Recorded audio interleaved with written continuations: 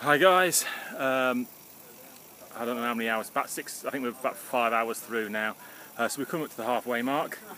The girls are running in second place, so they're doing a very big effort. They're currently running in second.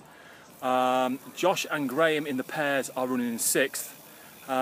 Me, Wayne and Andy have just had a taste of first position. The team that was leading punctured and we managed to overtake them. They've reclaimed that now, but second place for us with a quite a healthy lead over third. So we're hoping to be able to keep this pace up really.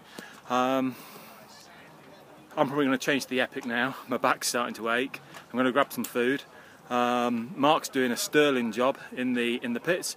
He's making cups of coffee and helping out with bike maintenance and everything. The people that aren't on the lap are just out chilling, and the sun's out, it's really warm, and things are going well. So we'll update you again later. We'll be a few more hours and then we'll be running on the lights. So we'll speak to you soon.